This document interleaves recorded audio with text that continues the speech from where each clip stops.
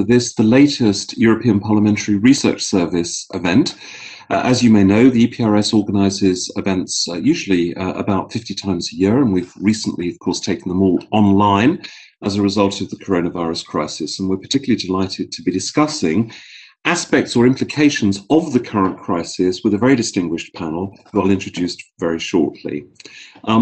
We're also privileged to have as one of our partners in EPRS the OECD, the Organisation for Economic Cooperation and Development, which with us puts on 2 or 3 such events of this kind every year, and we've been doing so for the last 4 or 5 years. It's a great partnership, and we've also been building recently a specific partnership between our scientific foresight panel, STOA, and the OECD on the specific subject of artificial intelligence. Now, today we're going to be discussing the most recent edition of the OECD Science and Technology and Innovation Outlook.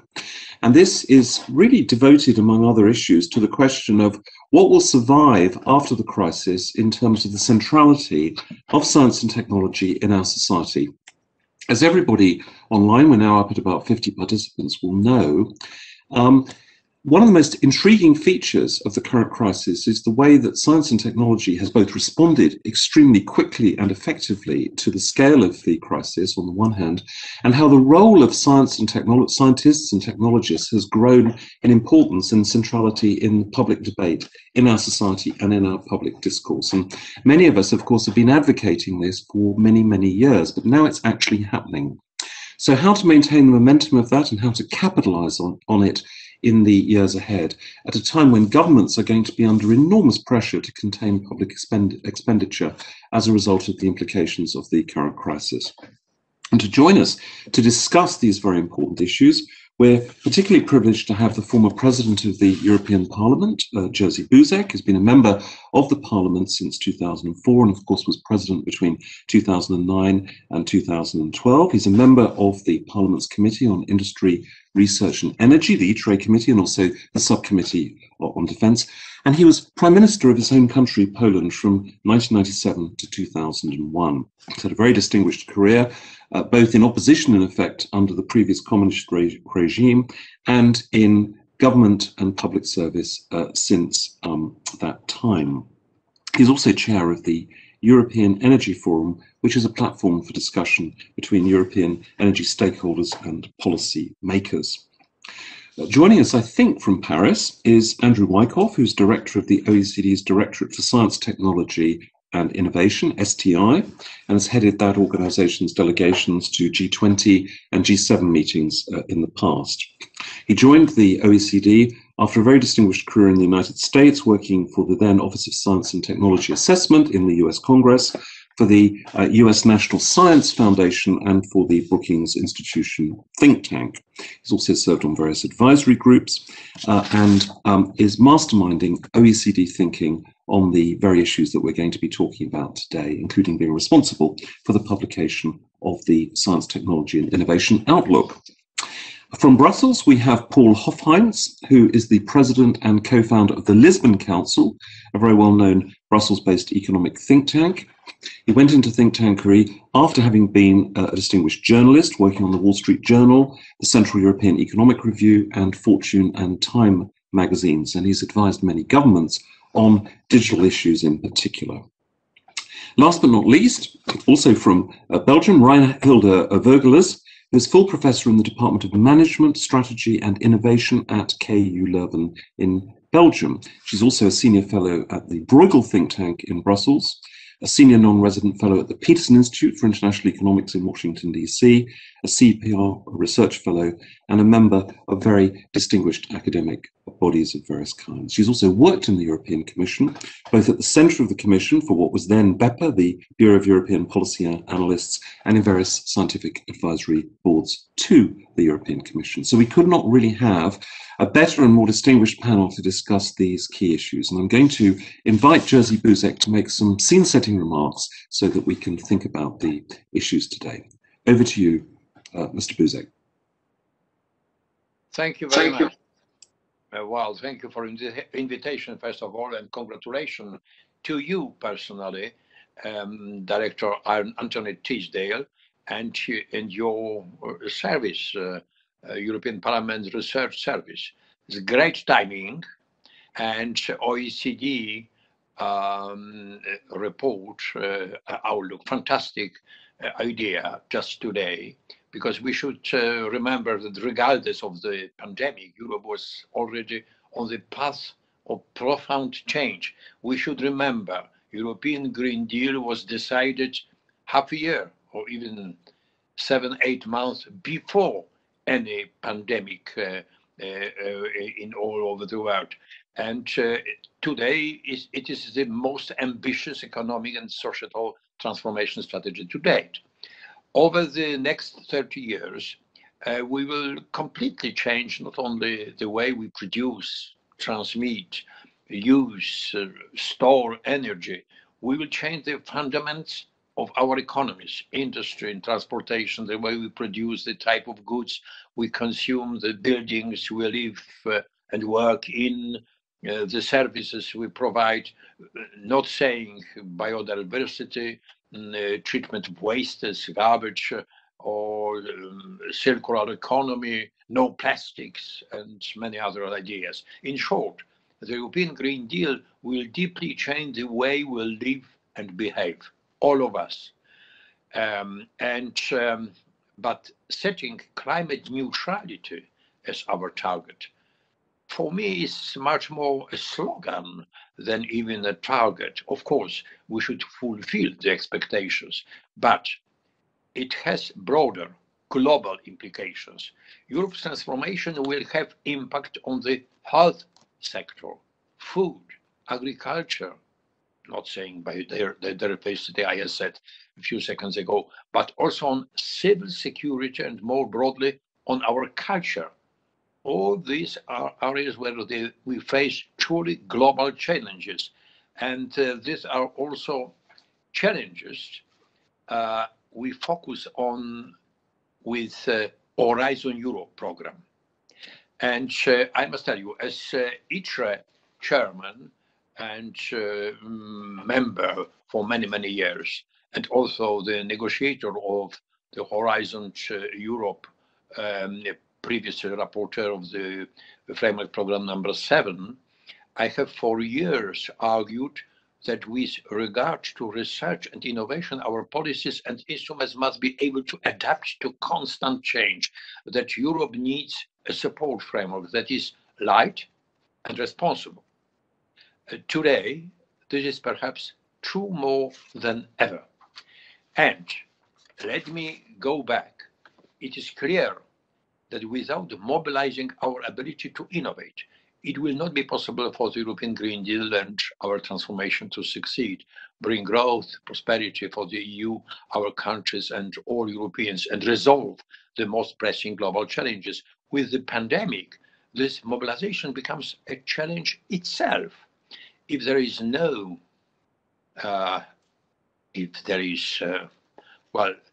one single lesson to take away from the global pandemic, it is how fragile is our sense of being in control. But the pandemic has also helped people understand the value of science and facts-based reasoning in helping us understand the new reality, how to avoid fake news, and the value of technology and innovation that allow us to adapt to these new realities. But just the pandemic and the different impact on different sectors of our economy, so the impact on our technology and innovation must have been different. Research into COVID-19 vaccination is just one example. Second very good example, internet and communication applications are obvious example of an area where the pandemic might have had a mobilizing effect. But the story with automotive industry or air transport is probably quite different. Well, automotive industry transport with no pollution and with no emission at all, quite different problem and issue. This is why the OECD report is so valuable. It allows us to track impact and see where additional support might be needed. So, being close to the OECD report, now I am at the core of my short remarks at the beginning. OECD report should give us the right data about the actual situation and the impact on different sectors and types of activities. These could help us adapt the EU support to research and innovation where necessary, so that Europe can truly recover, become more resilient, and succeed in our economic and societal transformation for the good future of our citizens and for the good future of our whole planet. So congratulations to OECD IDEA and our European Parliament services. Thank you very much. Thank you very much indeed, Jerzy Buzek, and it's always a great pleasure to have you at these events and also to work together. Mr. Buzek was kind enough to appoint me to his cabinet when he was President of the European Parliament, and our friendship goes back some years. So that's a perfect scene setter for Andrew Wyckoff to share with us the principal conclusions and the thinking behind the OECD's Technology and Innovation Outlook. And after he's made that presentation, he'll be followed by a roundtable discussion, Paul Hofheinz and Reinhilde Vögeles, which will be chaired by Lieve van Wurtzel, who is head of the Scientific Foresight Service inside EPRS, and recently produced a book which will be featuring actually shortly in our book talk series for EPRS on a bias radar, which enables people to understand their hidden assumptions about policy making. So over to Andrew. Thank you, Anthony, and thank you, Mr. Buzek. I've never had a better introduction to this book than that one. You've really set the scene quite eloquently and have identified many of the major features of the outlook, which I'm going to go through very quickly, but you've also given us some homework for the future, which I very much welcome. I'm going to share my screen and show a PowerPoint.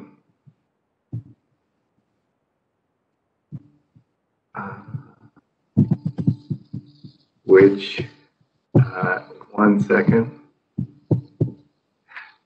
is always harder to do than it should be. There we go. Is that visible? Great.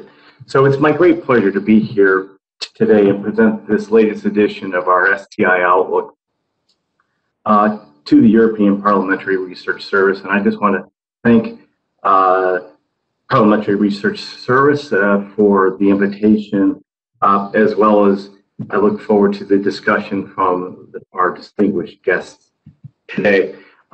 Just to give you some background, this is a publication we put out every 2 years, partly because things don't usually change that quickly. Now may be a different time. And as has been said, the 2021 edition really focuses on COVID-19, some of the lessons learned, and some of the implications for the science, technology, and innovation system going forward. I will end with links to a lot of other additional material that goes far beyond this report, particularly to the data that was just mentioned. There are 3 main storylines to this year's outlook. The first is, and again, we've just very well said that we've really seen an unprecedented mobilization of the STI system fighting the COVID pandemic, an outpouring of new investments, new ideas, methods, and approaches. And with it, we've after some years of maybe being in the woods a bit, we've seen the rising prominence of science and technology as a fundamental element both to injecting short-term resiliency, but also building a capability to deal with external shocks in the longer term.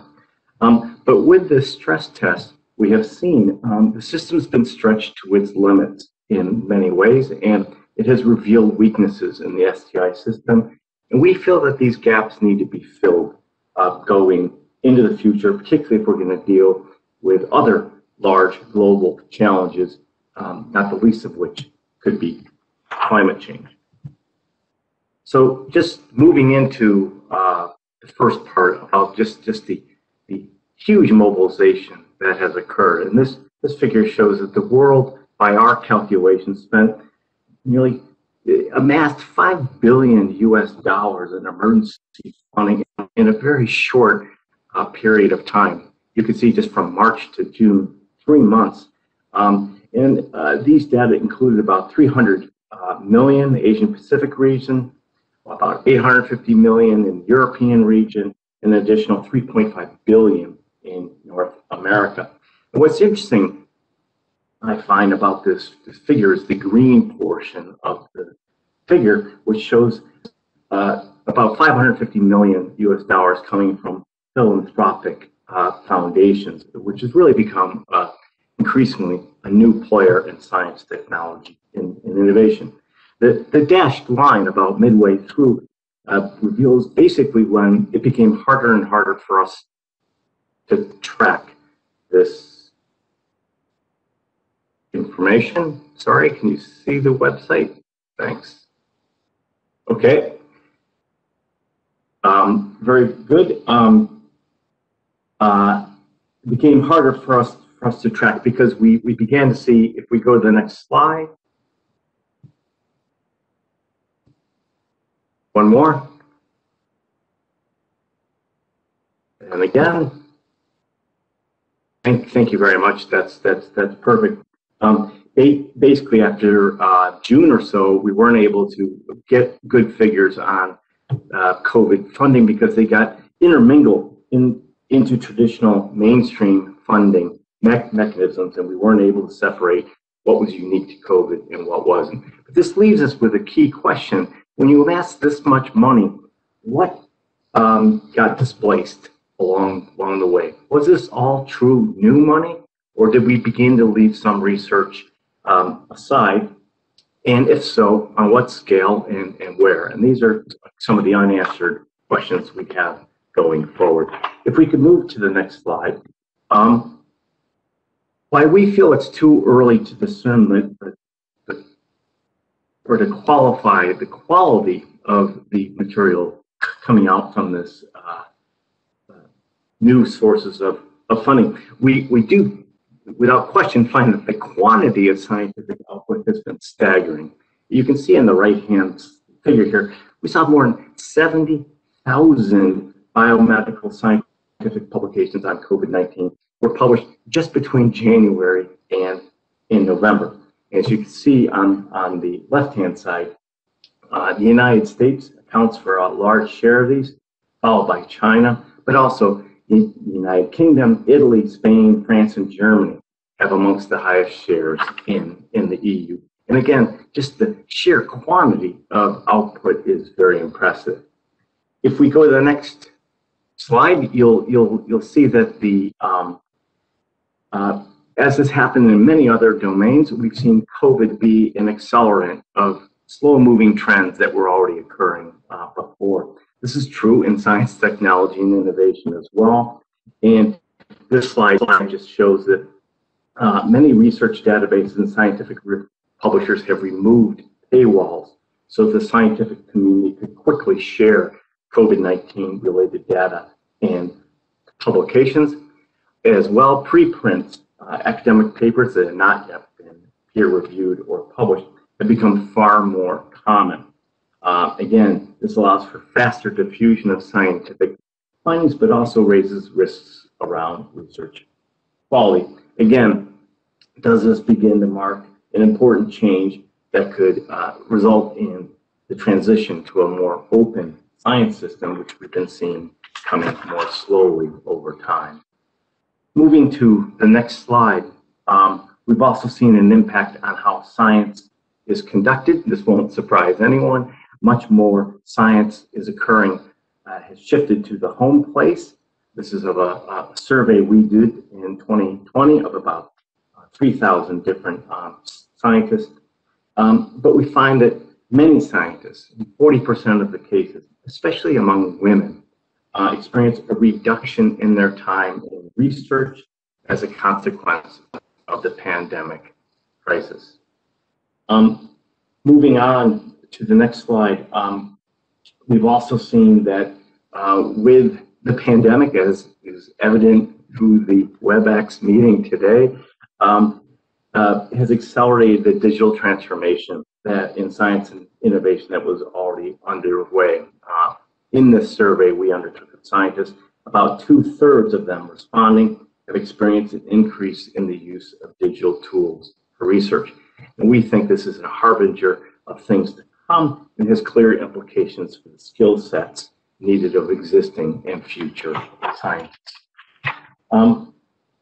Now, I want to shift gears a bit into the next slide, which is looking at some of the R&D and where it has gone. And this just looks at the business response to the crisis, which has been wide-ranging and incredibly active. We're now seeing it on many fronts with the various vaccines that are coming into use.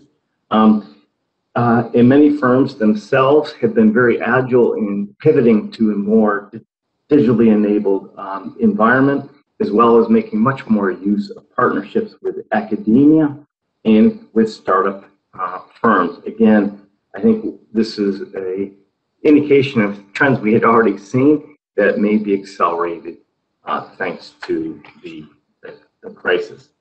And as moving to the next slide, as Mr. Buzik was just saying, clearly COVID has led to an increase in R&D in some firms, but we've also witnessed a decrease in others. And this is just a sample of us going through early annual reports of some of the key R&D spenders across the OECD by sector.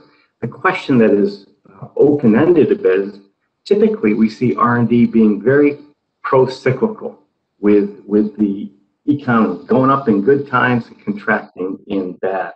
And the question is, could this crisis maybe be different? Again, it's too early to tell, but from what we've seen, for some companies, they're increasing their level of R&D spend, while others are easing off. Another question that's a bit open-ended is, could this crisis be a further widening and exacerbating the gaps we have seen between companies in their doing business R&D, some of whom keep investing and are pulling away from some of their competitors who can't keep up. This is particularly a concern between large and small firms and between some geographic areas across the OECD. Now I'm really going to shift gears to the second half of the outlook. And if you go to the next slide, and you're going to have to click through, this is an animated slide. Having kind of gone through the impact of the pandemic on the STI system and the strong role of digital tools, now the second half of the outlook really looks more at what are the implications for the future, and what are some of the changes we feel may be needed to help prepare for this future. So if you go to one more slide, we find that, actually, it's going to have to be two, I'm afraid. Thank you. This slide identifies what we feel are 5 major challenges.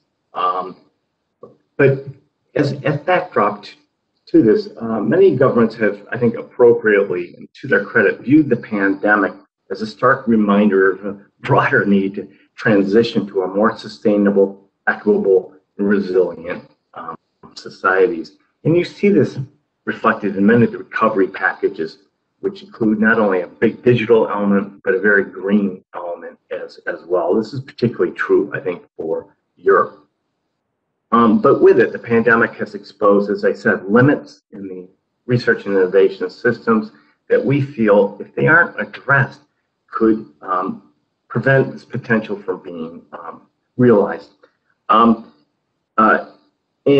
with it, we have identified these 5 broad categories you see here in the slide. And what I'm going to do in the remainder of my time is quickly just step through each of these 5 to kind of set the floor for the discussion. So if we can go to the next slide. So first is the need for what we feel a review to make sure that governments have the right balance of policies to support R&D, and maybe give them more directionality going forward. And this slide just shows government support for R&D by SDG related cluster categories, which I think are well known to this community. And what you can see is primarily we're still investing in industry and knowledge, and the trend lines have pretty much stayed the same from where they have been. And part of this reason, go to the next slide, is due to the growing popularity of R&D tax credits. Now, the OECD has done a lot of research on R&D tax credits, and I strongly recommend you go to our website to look at it. R&D tax credits are a very effective and easy to administer R&D policy, but it wasn't until just about 10 years ago that we started to measure them in terms of foregone tax expenditure, began to compare them to other forms of R&D to support to get a sense of, I don't know if it's apples to apples, but at least fruit to fruit within the R&D form. And by many of the recovery packages and COVID itself is a demonstration of what we would call direct forms of R&D support, things like contracts, grants, and awards that allow a lot of directionality. But what you see here is the growing, that in fact over time those types of funding have declined across the OECD. Instead, what you've seen is this blue line is the growing popularity and generosity of R&D tax credits. Now, as I said, R&D tax credits I think are great, but they're indirect, untargeted, and tend to generate more what we call incremental innovations than more kind of direct kind of moonshot or whatever you want to call outcomes. Certainly producing the mRNA, which took about 30 years to develop, did not come about via R&D tax credits. They probably helped it along the way, but it was directed R&D, to give you one example. Now, moving to the next slide, as Mr. Buzik said, we try to provide data at the OECD. Here is a slide that shows our member countries, which now count to 37. And you can see the European Union in the middle, and you can see the relative role. The blue is the tax support for business enterprise R&D, which is what BIRD stands for. The orange is the direct funding. And you can see different countries have a vastly different portfolio on how to fund R&D. And in Europe, we've seen within the EU 27, tax support has doubled over the past 10 years from what used to be 26% of total government support in 2006 to 57% in 2018. Now, this hasn't been uniform across all EU countries. There's a great variety out there, but it gives you a sense of the overall trend. If we could go to the next slide, where I begin to talk about this rebalancing of the STI mix to target more societal challenges. And we've seen this occur across our member countries, including the EU, in both the adoption of more mission-oriented policy, as well as support to transdisciplinary research. So on the first is, we find both of these are more helpful in tackling what are more systemic problems. They allow crossing of different silos and articulation towards a clear and objective goal. A lot of countries have been experimenting with mission-oriented innovation policies, and they take different policies to accomplish these missions, and we begin to look at this and catalog this at the OECD. The EC has established several missions as part of its Horizon Europe program. Now, transdisciplinary approaches, we think are really important for tackling what we call complex or wicked problems like COVID-19 or climate change. But truth be told, the research system isn't well oriented towards transdisciplinary research. Many of the research funding are still by discipline and follow a very hierarchical structure. Academics don't earn points for being transdisciplinary, rather they're supposed to be leaders in their own disciplines. A lot of the system is not well oriented towards this type of outcome. A second challenge coming forward, if we could move to the next slide, is what we call the research precariat. And just when we need STEM skills professionals more than ever, we're seeing increasing precarity, particularly for early career professionals. Many of them are employed on short-term contracts with no clear perspective of a permanent academic position, and there's few incentives or measures to redirect them out of one professional path into others. And again, we feel this is a potential weakness in the system going forward, particularly when we need to build resilience across all sectors in the economy. Moving to the next slide, if we could, is the need to adapt to the changing nature of the global scientific commons. This figure just looks at scientific publications developed in part of the COVID-19 response. And you can see here, the United States and China are amongst the two major contributors to COVID-19 publications. And you can see from the web who's collaborating with whom. And you can just see how intertangled and interdependent the global system is. About a quarter of all these publications are in fact co-authored with researchers based in a different country. And interestingly enough, US and China are one in each other's largest international collaborator. Now, this, we can go to the next slide, doesn't sit well with, with this comes the global ascendancy of China as a major science and technology player as of 2021. You can see this hasn't happened overnight. They've been extraordinarily persistent and dedicated to improving their S&T system. It has come from what may have been lower quality a decade ago to now being on par with a lot of other OECD players. And they continue to dedicate money into this. They've been a source of several of the vaccines, and with it, they've engaged in kind of vaccine-driven diplomacy, which has broadened their influence in many parts of the world. This comes at the same time as we're seeing growing tensions vis-a-vis some of the OECD members and China, but also growing calls for technology sovereignty in many countries, and just a retreat a little bit from the collaboration that we were seeing in earlier slides. At the root of this is the difficulty of defining and building trust. And with that, we think there's a need maybe to look a little bit at reciprocity issues and issues of research integrity.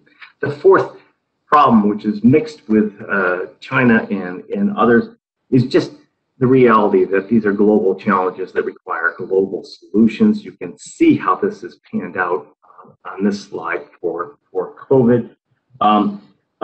These institutions, I think, have been proven and tested throughout the pandemic, but it also underscores that they were brand new. They really need to be institutionalized and reinforced, not only politically, but financially, to help us going forward. Just to conclude, and I'm just about there, we go to the next slide. I'm moving to some of the final takeaways of the report we find that are particularly relevant for Europe. It's clear all of us, particularly governments, are going to have to be agile to meet the challenges going ahead and prepare for the unknown. Here are some of the uncertainties that we have put forward in the green boxes in the slide that we feel that policymakers and policy analysts, such as those assembled here today as the distinguished discussants, need to begin to zoom in on. We do feel that we can begin to maybe up our game here a little bit with better strategic foresight, which is not to be called forecasting. It's to begin to map out some different scenarios, the challenges, what might be those unknowns that we need to prepare for going forward. This is not well integrated yet in the STI policymaking, and it's one of the things that we suggest they should get greater attention going forward. Just to conclude, my next slide just shows 6 of the major takeaways we find for the EU. I've talked about the policy support for business enterprise R&D.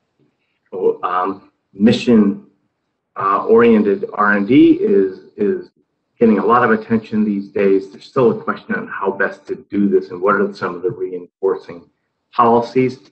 We still find that scaling up of startups is a problem for Europe, and I know Paul Hofheinz of Lisbon Council has touched on this issue in the past. Fundamental science, we would not have many of these vaccines if we hadn't invested for a long time in this fundamental science. Again, does Europe have the right mix of it going forward? We do find that COVID, like for many things, presents an opportunity to maybe rethink how these STI systems operate and what they should look like going forward. And last but not least, how will Europe equip itself to have retune its STI policies to the changing times that I think are very likely to come. If I could just end with 3 slides, it's a bit of provide information for the audience on how to gain access to the STI Outlook. It is available online. There's an accompanying website that provides you with a lot of information that goes beyond the book. It's a dynamic source for insights and data that we're updating. If we go to the next slide, I should just say that there's multilingual summaries available, presentations, as well as a blog and info graphics, such as what you see on the right. Last but not least, one more slide. We have, thanks to European Commission funding, we have the Science, Technology, and Innovation Policy Compass platform, STIP Compass platform, which contains data on almost 700 policy initiatives from 43 countries, plus the EU, covering a wide range of topics. And you can analyze different trends yourself. And just moving to the last slide, let me thank you for your time and attention, and thank my colleagues listed here who were able to generate this report during what wasn't the easiest time of confinement. Thank you very much. Thank you very much indeed, Andrew, for that very clear and very stimulating presentation. We much appreciate it. We much appreciate more generally the willingness of the OECD to share its analysis in this way. We're now going to move to the panel discussion. Live will chair that. She's my colleague from EPRS who heads up our scientific foresight team.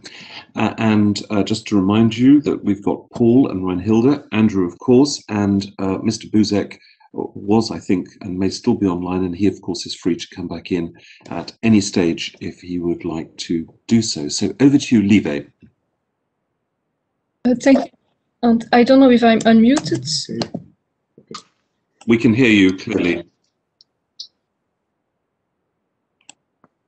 Yes, presentation And Rebecca.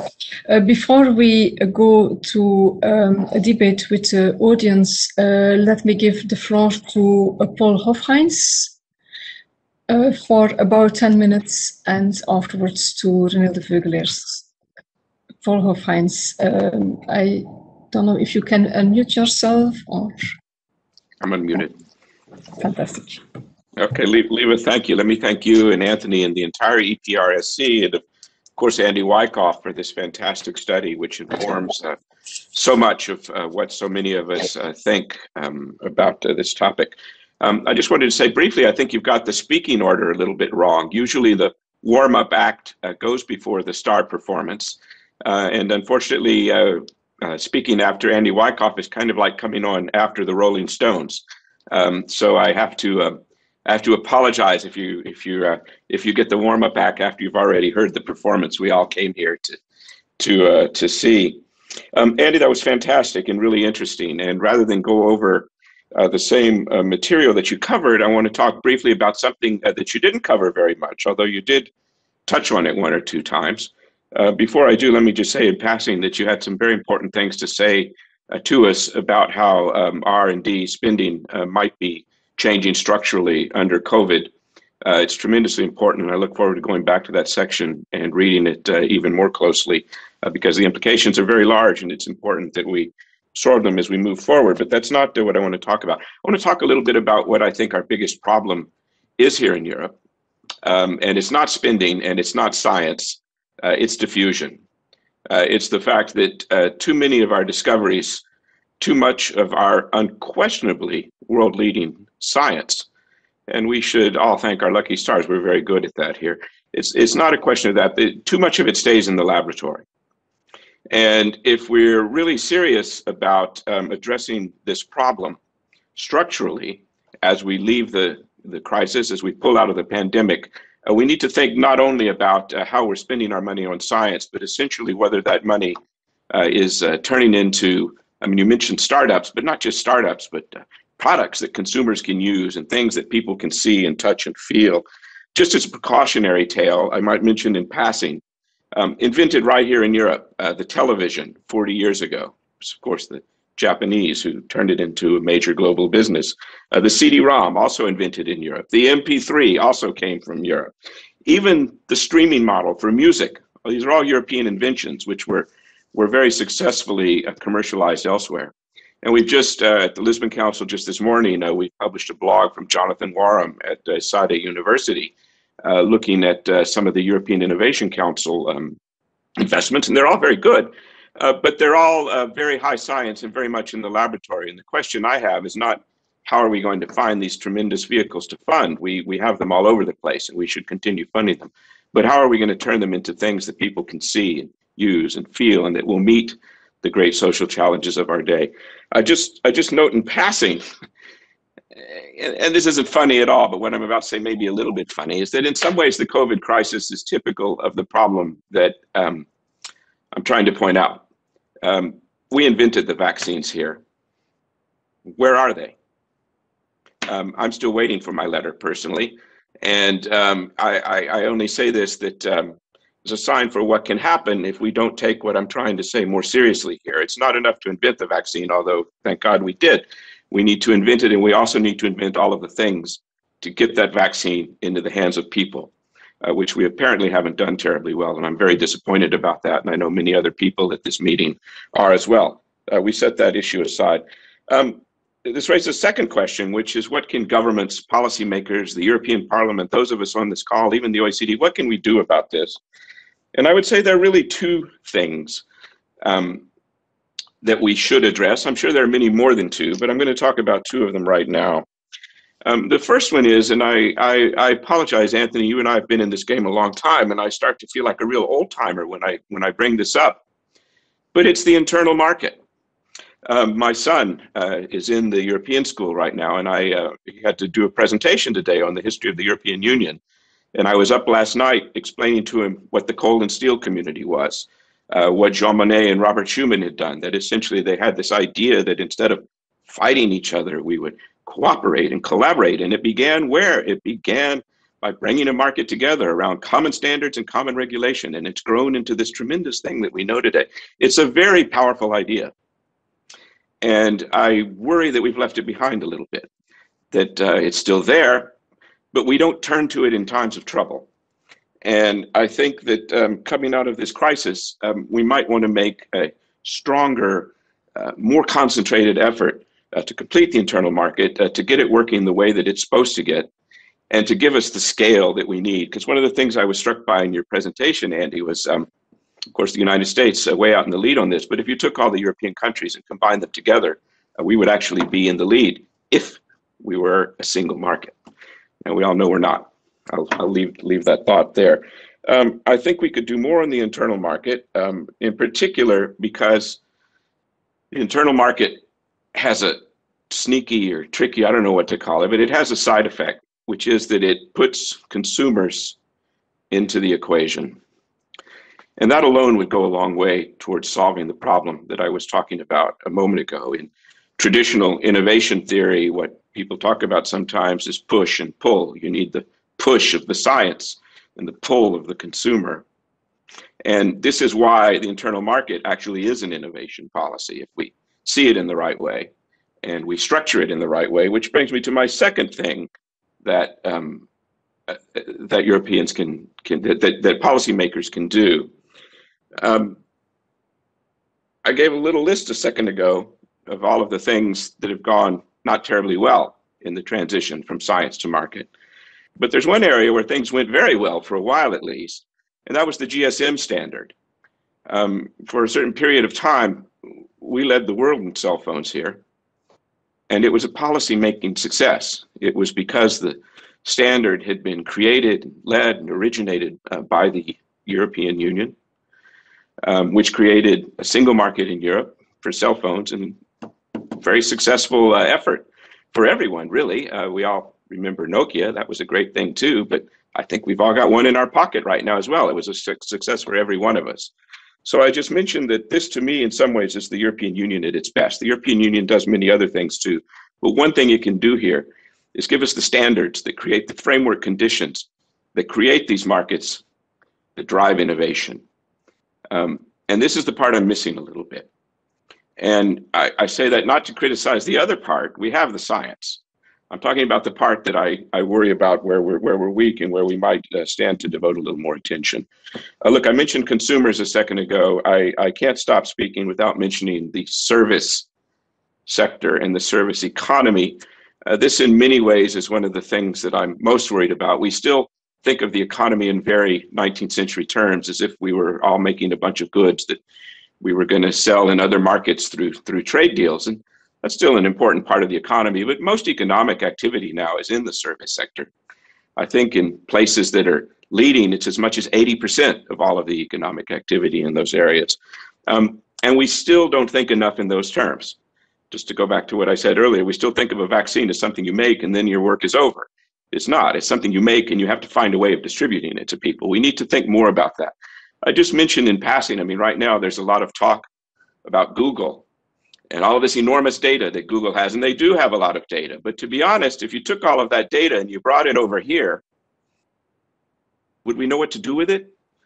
What Google's doing that people like is they provide a service on top of it that's extremely popular. And the same is true of Facebook. There are plenty of things you can criticize these companies for. But let's not overlook that people like the service that they're getting from them. We'll set aside issues of size and concentration for now. I just want to point that thing out, that there are things going on with those companies that we could stand to learn from. Finally, I guess maybe the last thing, Andy, and Anthony, you as well, our voice matters. We're the people, you know, here we are talking about innovation. People are joining this call to listen. It's very important that we grab onto these themes and talk about these themes, because in a strange way, conversations like this can and will drive policy. And the more we can give good, well evidenced advice to the people in power, the quicker we will be to have the, what is the phrase you use, Andy? It's lovely, actually, sustainability, inclusivity, and resilience that a good STI system can give us.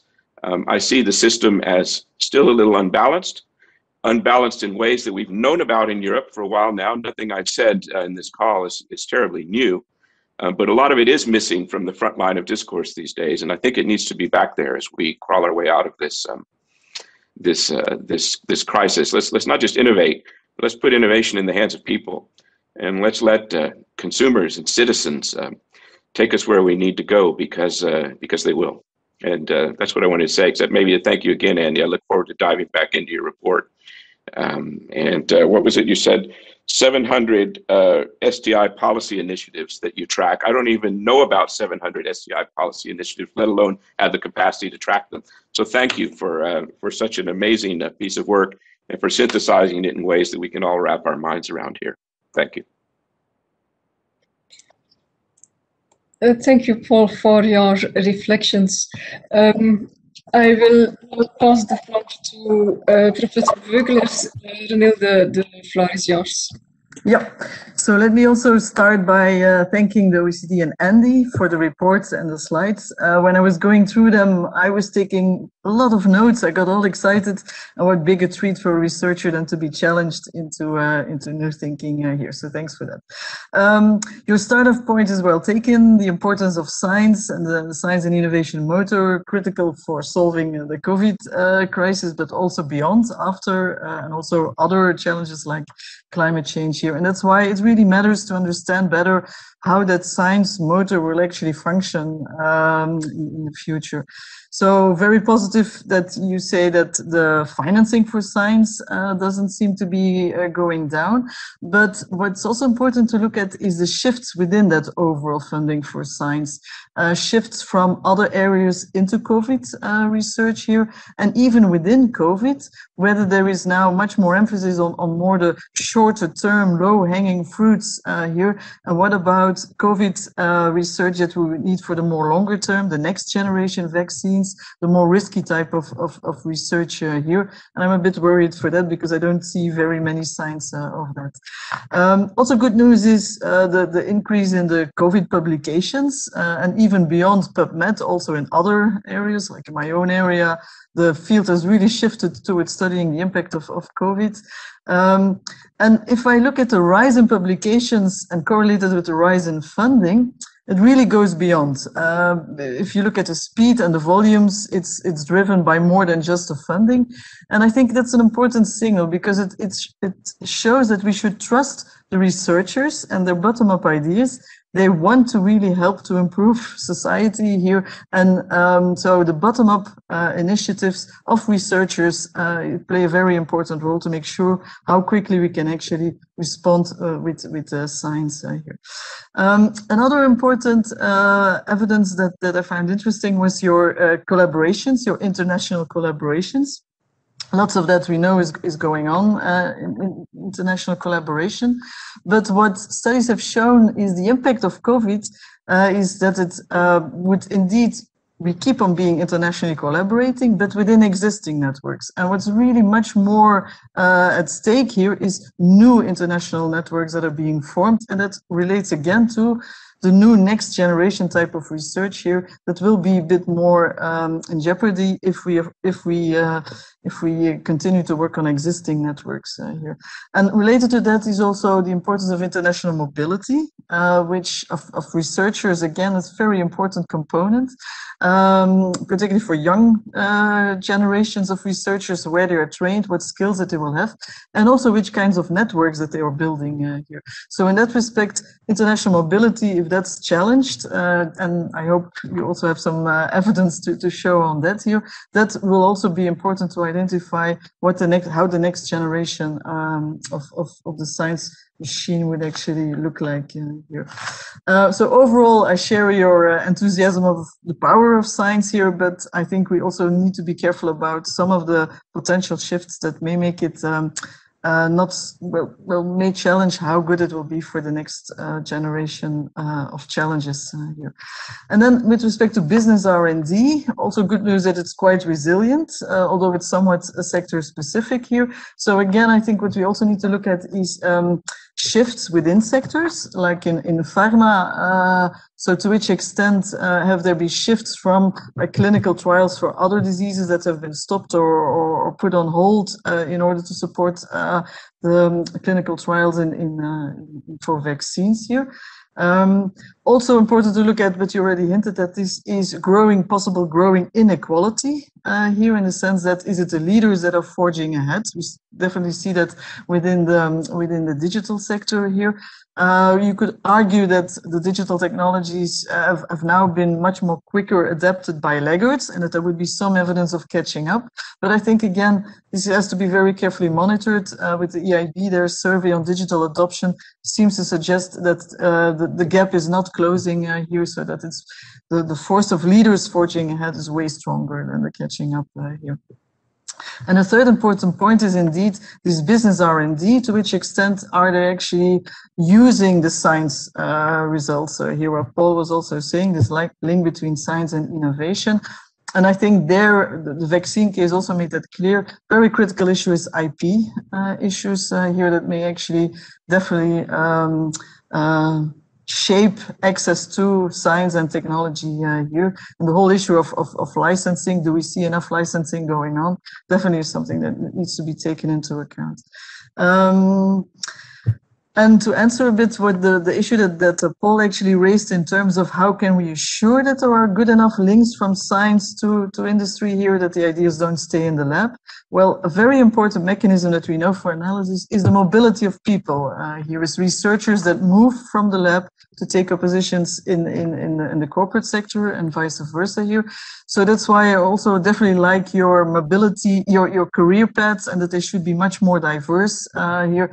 I think it's really important, particularly this mobility between science and industry here. And actually the example of the COVID vaccines makes that very clear. So one of the star scientists on the mRNA technology and so publications and patents, Carico, she moved to BioNTech to become the CEO for research there. So really identifying how important the mobility is of researchers here, and if that becomes also constrained, that may also be putting in jeopardy our future use of science into innovation. And then finally, with respect to policies, so I fully buy most of your policy suggestions here, although of course the question is always how to do this here. So you argue for a more targeted and systemic policy approach. Yes, of course, but the question is, does targeted always has to be through missions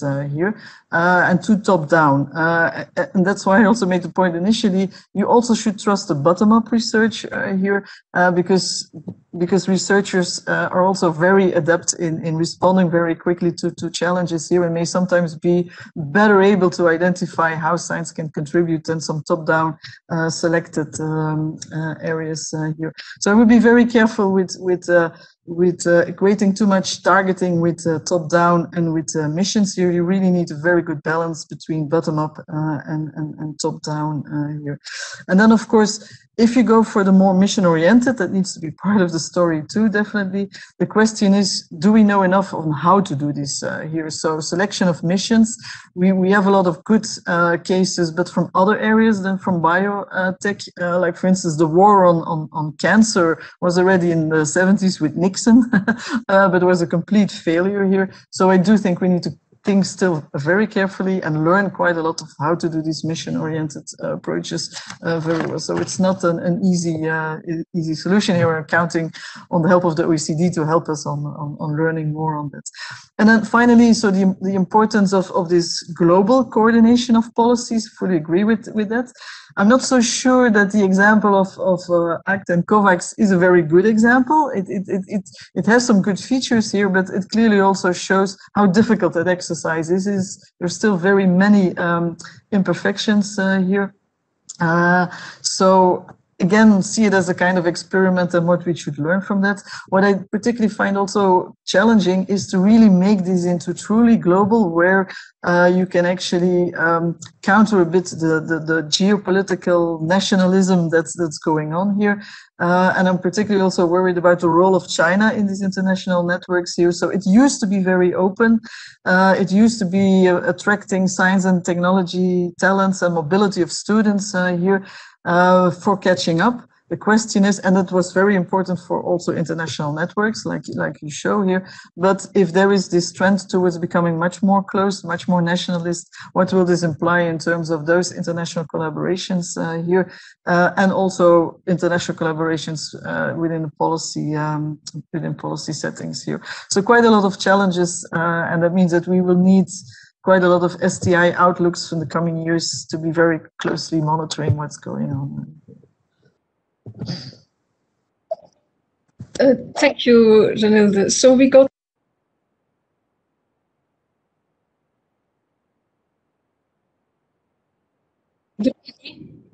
sorry. So thank you all. So we have an overview now of the insights from the OECD report. We got a view on the innovation in the EU bubble. We got Renilde's reflections on networking of research and the mobility maybe also within the bubble. And I think I will add maybe something on the role of a scientific advisor, of policy advisors. So Andy Wyckoff, you mentioned in the as one of the challenges in this nice overview graph to promote transdisciplinarity to deal with complex problems. And the impressive OECD report also refers to communicating uncertainties and alternative views, for instance, on COVID, as a possible source for undermining trust in scientific advice. So there is a very important link between scientific evidence for policy and societal trust.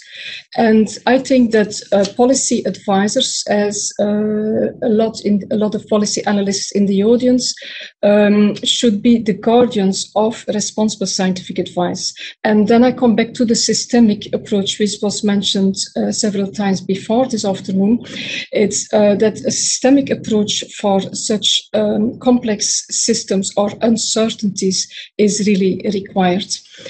As I see, the role of policy advisors and policy analysts is really to act as the guardians of the proper functioning of the integrity of the advisory process. And the systemic view is the first element there. The systemic view, when using scientific evidence for a policy, is also including a transdisciplinary reflection about the topic, but also including who can be affected in society. So not purely the research and the policy, but who in society can feel all the consequences of the decisions taken. Take, for instance, the vaccines. It's already mentioned. It's not just developing a vaccine, it's also getting it to the places, to the vaccination centers, to invite the citizens to be vaccinated and so on. So a systemic view is always important to see all the extra issues which can happen. So I've 4 points. The systemic is one. When I speak about responsible scientific advice, so responsible policy advice based upon evidence. The second one is, and Anthony already spoke about it, is about biases, being aware of our own biases, but also of all the other stakeholders in the system, which we can design by taking a systemic view, by taking the bigger picture of the issue, taking a step backwards. And it's also important to look to our own biases. So it's more easy to reflect about other people's possible biases, but we also can look into our own biases, which can influence a lot what we write as policy analysts for policymakers. The third element, which I see crucial in responsible scientific advice, is taking a 360-degree approach, not only on the systemic approach, but looking from all angles. So looking from economic, from societal impact, societal aspects of a certain issue. For instance, when we speak about vaccines, there are a lot of societal aspects that we feel free when we have got our jab, for instance, that we lock up elderly people because they risk to get in intensive care and all these things, that students get in troubles because they don't have the opportunity to follow classes. Renilde just told that she didn't she doesn't give classes anymore at university at this moment due to the lockdown. So there are a lot of societal elements. There is also all the technological issues. There are the economic issues. There are the ethical issues, who get the vaccines first, and so on. And there are also a lot of political implications. So look from all the aspects, also demographic. There is a big difference for different groups of ages, different areas in the world, and so on. And then the fourth one, so the first one was systemic view, the second one is exploring the biases, the third one is the 360-degree, looking really from all angles, and then the fourth one is explore possible impacts of any policy action which could be based upon the evidence. And in my view, it's the task of scientific advisors really to guard over the quality of this system. So to assess also the possible decisions on unintended impacts, for instance, on other areas, and to avoid unpleasant surprises or such as adverse or perverse effects of policy. So I think I see that there is already we already received a few questions, but the question and answer box is open in the chat. So I invite all the participants to ask all the questions. You can also indicate for whom it is mentioned. And I already can start with the first ones I have. First one, the ones I see so far all come from in-house. First one from Michalis Kritikos, a colleague from STOA in EPRS. We saw, I state what he writes, we saw that during the pandemic, scientific advice took different forms and did not seem to be well coordinated across the EU.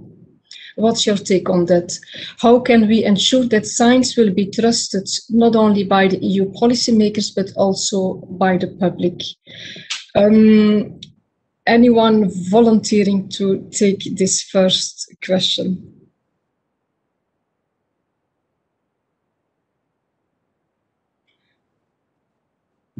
Well, Andy? Lieve, I actually think you're the one addressing this more than anyone else, but it was many things that you were talking about of better recognizing that the stakeholder community is much broader than just the scientists themselves or the people who are funding them, or maybe the businesses that are engaged in science, but it's the broader public. It's without doubt that the last few years have seen kind of an erosion of trust in government and in expert advice broadly. And there's a question of I do think COVID maybe has helped to bridge that image a bit, where I think a lot of the experts have done a very good job of communicating best that they can under very difficult circumstances. The conundrum, though, is okay, we're a year into this, at least here in Europe. But if you go back to those early days, there were so many unknowns. And if you remember, we weren't even quite sure how the contagion was occurring. There was a lot of worry about picking up the virus on hard surfaces and so forth. And we've just learned a lot. And so there's a question of comfort level of scientists. I think the public was a little had some frustration early on about the fact that we couldn't provide clear predictions and examples. I think the scientific community has come back and has done a good job of addressing a lot of that. I guess my issue here is how far can you go as a scientist in trying to assert authority and give people good instructions, but at the same time limit yourself with what's clearly a lot of uncertainty about the nature of the problem. That's not really an answer, but there is a lot of governments have done a very good job of better public engagement throughout the whole process. Inviting and digital tools, I think, have aided this in a way that we didn't have 20 years ago. I can perhaps add a little bit of that with respect to the fragmentation. That was also part of the question here, is that if the advice coming from science is not always going in the same direction. So, of course, to some extent, this is also because science is not always able to identify always the same type of answers. There's still a lot of uncertainty. And that's what also the public should understand too, is that uncertainty doesn't mean that science cannot be trusted. It just means that you have to trust the scientists, that they would be willing to investigate further before they can actually, and that makes them sometimes a bit more careful in what they say. And then that is interpreted as being that it goes in too many different directions here. So I think it's also a bit learning on the two sides how to bring that message of uncertainty here without breaching the trust in science that it can deal with uncertainty here. And I think that's where then also the role of intermediaries play too, is they should actually be able to translate these still complex messages that scientists will bring here into something that's clear enough without jeopardizing the trust here. And these intermediaries can be journalists, can be policy advisors, can be think tankers here. But of course, they also should be seen as sufficiently independent and not part of the establishment that the society doesn't trust here. So quite a challenge. Thank you. I think indeed that communicating uncertainties and alternative views can undermine easily trust in scientific advice. And therefore, I think I can repeat that it's important to balance evidence with societal views, but keep really the distinction between what's evidence and what are societal views. And of course, it's very tricky as scientists because you have different roles. You are a scientist on the one hand, but you also are a member of society. You are a parent or a friend or active in an area which is touched, for instance, by COVID and so on, like the cultural sector. So you always have different roles, and it's important to make a distinction between what's real evidence and what's also changing evidence, which creates also a basis for reluctance. I will go to another question coming from Iman Nonen from our strategic foresight unit at the EPRS. Should public authorities insist on a share in the profits of innovation which are developed with the help of public funding? Are there good models for this in practice? And I can add maybe his second question, which he addresses to Andy Wyckoff.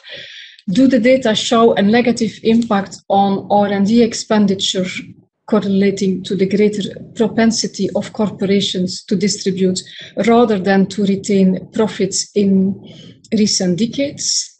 Has it meant greater dependence on public funding for innovation? Andy, could you take this first? Thank you. That's a very good question, which I don't think we've done the analysis of. And so let me just make sure I understand the question, which is, basically the propensity of undertaking business-funded R&D, own R&D funding, based on the governance model of the firm, which is whether to retain profits or to distribute them. I understand that is the question. I don't think we've ever looked at it.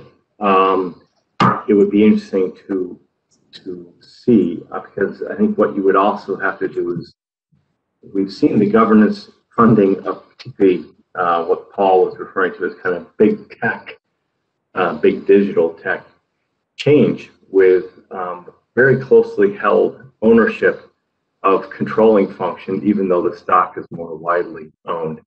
That's not answering the question, but sorry, I'm going to have to double back, and we'll add that to the work program, and hopefully be able to come forward in the future.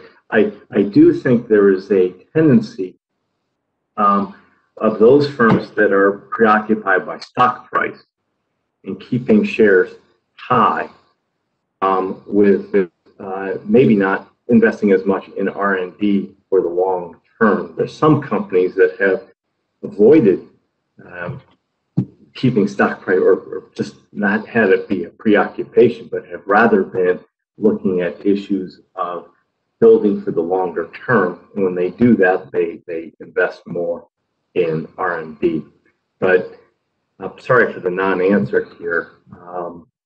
But I welcome Paul and others I know have been looking at this from their own perspective.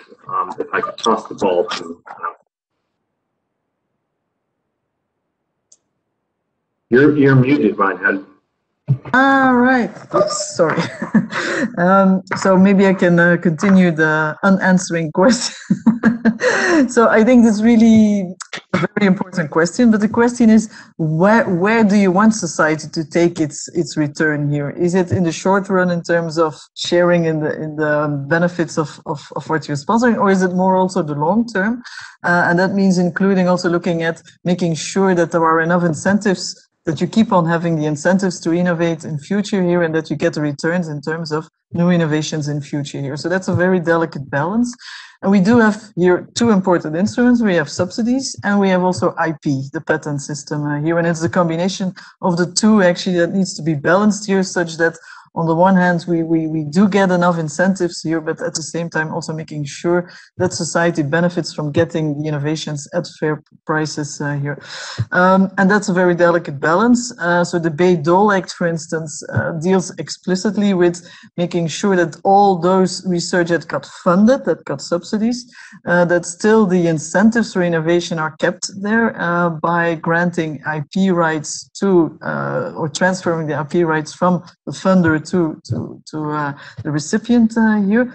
But of course, then the question is, with this Bayh-Dole Act, how does society then get access to these patents here? Will they be licensed or not? In principle, there is a possibility with the Bayh-Dole Act to make sure that the patents, that the government retains rights on these patents here and can still ask for licensing agreements here. But that's again a very delicate balance on how often the government is going to use this, because in the end, it's always this balance between long-term incentives for innovation versus making sure you get the returns in the long term for society here. So delicate, but not. But it's not that the government doesn't have the incentives to do so, but has to play this very carefully here, short term versus long term. Thank you.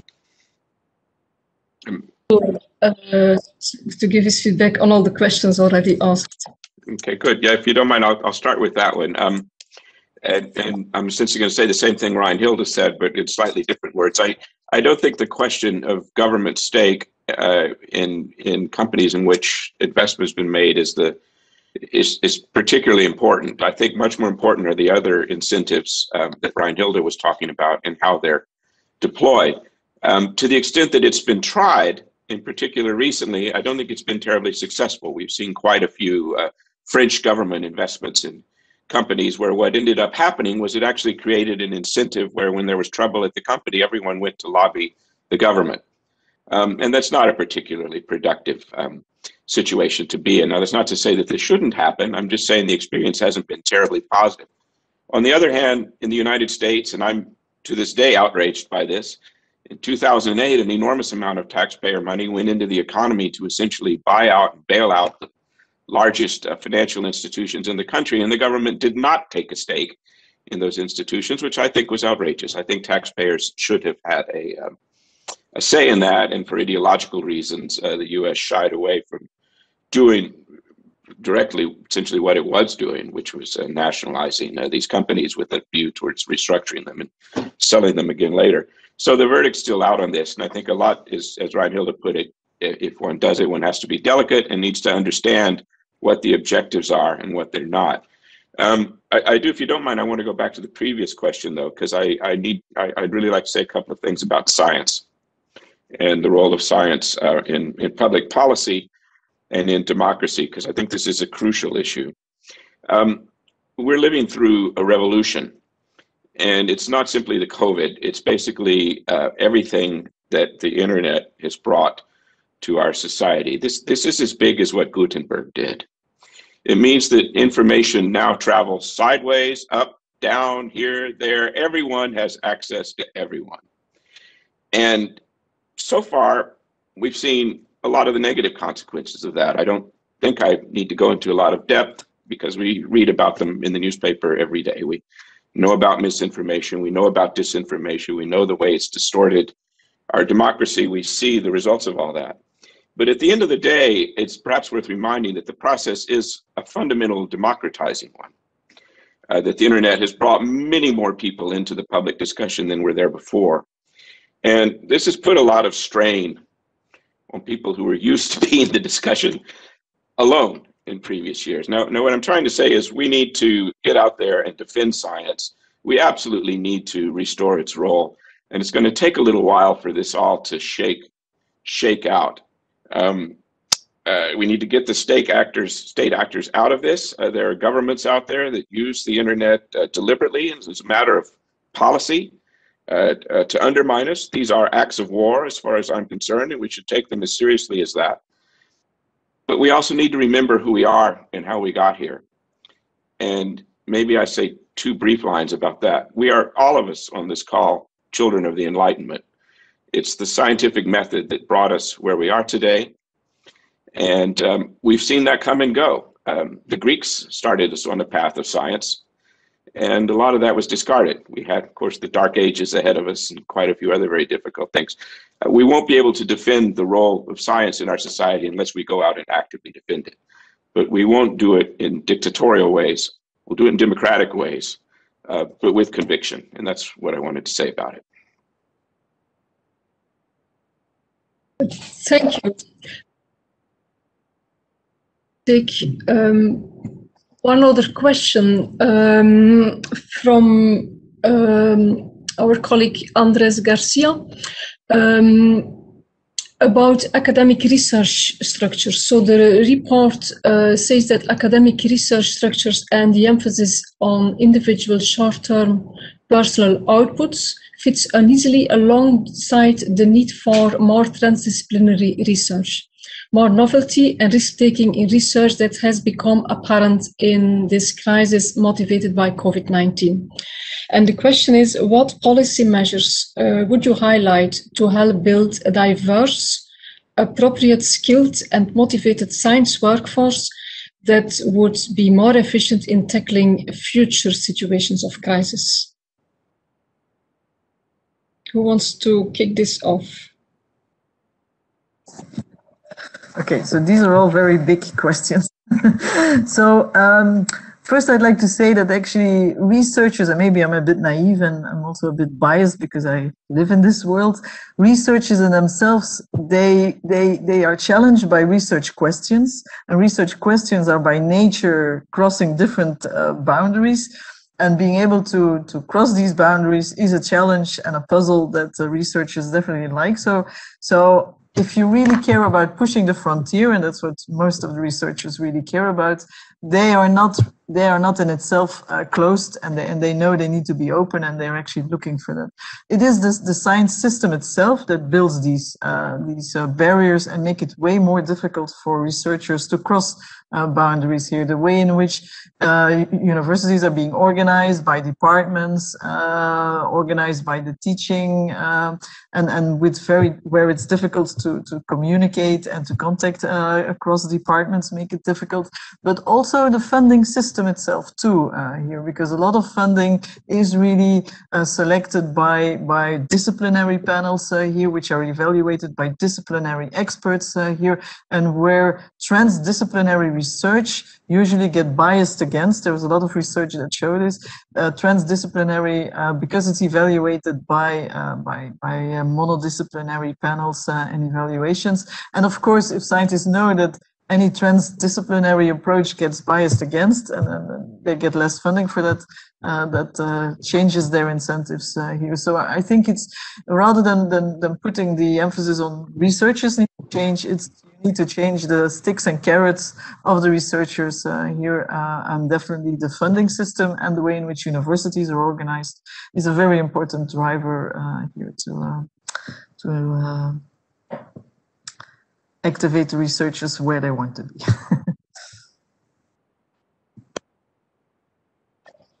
Yes, Andy, yes. I'll be very fast because I think Reinhild has done a really good job on this. Just to add, she's absolutely right. It comes down to money and promotions and academic careers, and you need to change some of the sticks and carrots to get people to more easily move. I would say it was an earlier comment she said about expanding it to type of networks, not getting into one set group, and this is important. So we need mechanisms for people bumping into people in different fields, which again don't really exist.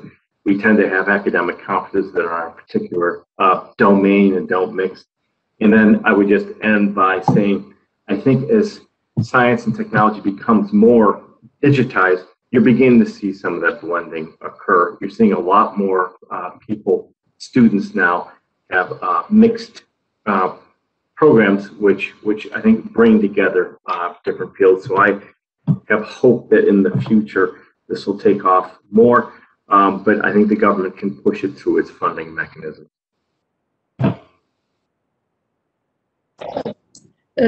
Thank you. Shall I go to Paul first? And maybe there is still time for one question afterwards. On that question, well, let me, I don't have a whole lot to add, except maybe to say, go back to what Reinhild said in her first intervention about mobility, because I agree that's tremendously important. And if I can steal from my own playbook too, I'm struck by the fact that it's a policy that is, it's transversal, that essentially the way to let scientists be mobile is to address other issues. For example, portability of pensions. That would make an enormous difference in the career of scientists. So when I think about innovation policy, I think about it as much more than simply investment in science, although that's very important. We need the other pieces of the Christmas, we need the other ornaments on the Christmas tree too. And portability of pensions would be a very good place to begin. And I could probably think of a few others if I put my mind to it. That's indeed a key issue. We can maybe still take one last question, which I have here. Would you agree with the view that all policy decisions should be based on scientific evidence only? Doesn't this come with the risk that science may replace politics and that political decisions are dressed up as scientific ones? So do we risk that science replace politics? That's a bit like sending all the members of parliament home and putting the Joint Research Centre and other scientists instead. Last round, yeah. So maybe I can answer here from a scientist perspective here. That's definitely not the role that science wants to play. Science doesn't want to take the decisions. That's for the political, but science wants to to bring forward all the different views and perspectives and that we know from science here, but making choices, that's up to the politicians here, and scientists don't want to do that. And they also make that very explicit here. So they bring to the discussion arguments in favor, arguments against, so that you have all the evidence. And then it's up to, and that evidence always requires making choices here, because the evidence never goes in one direction only here. It's a choice you have to make, and these choices scientists cannot take and don't want to take. That's not their role. So in that respect, it's really not replacing. It's really complementing, making sure that those that take the decisions are well informed with the right kind of evidence.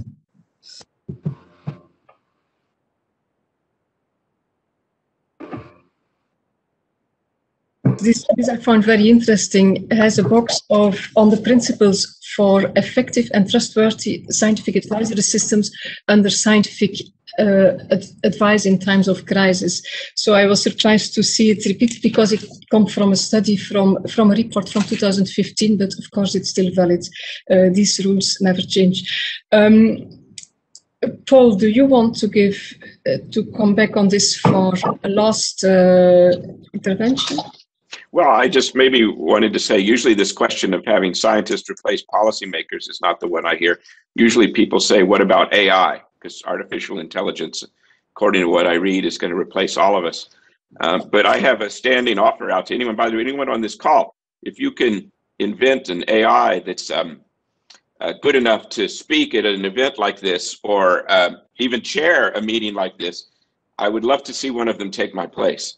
And let me say, frankly, I don't think they can do it. And I'm trying to make a point that we insanely overestimate what artificial intelligence can do. It can certainly calculate better than we can.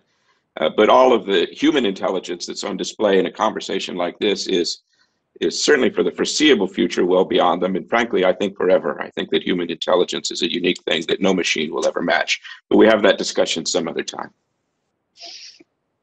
Yes, I'm also a bit curious.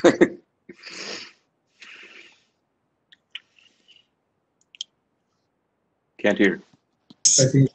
Sorry, I'm muted.